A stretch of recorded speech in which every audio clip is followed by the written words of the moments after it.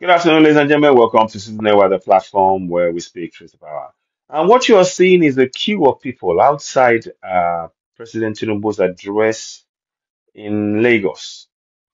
People are queuing for food and money, or both.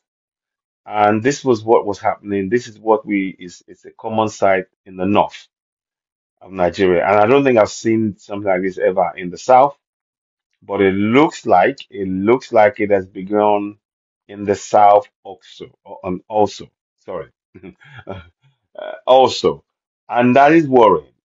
Now, what does that say about the governance? Is the governance doing what the people need? Is the governance doing what the people need? Uh, Indeed, are they meeting the needs of the people? The people are now reduced to the point whereby they are begging the government for sustenance. The role of the government is to actually make sure that their bank accounts, we're in 2023, there should be money into the bank accounts of the citizens to help alleviate their sufferings. That's what I think. But what do you think? Should the government not be doing more? Is this the sign of a government working when there's this amount of people on the streets looking for food to keep themselves and their family alive? Um, yeah, there's a lot of questions. Let's hear your thoughts and leave comments in the comment section. You're watching Susan AY.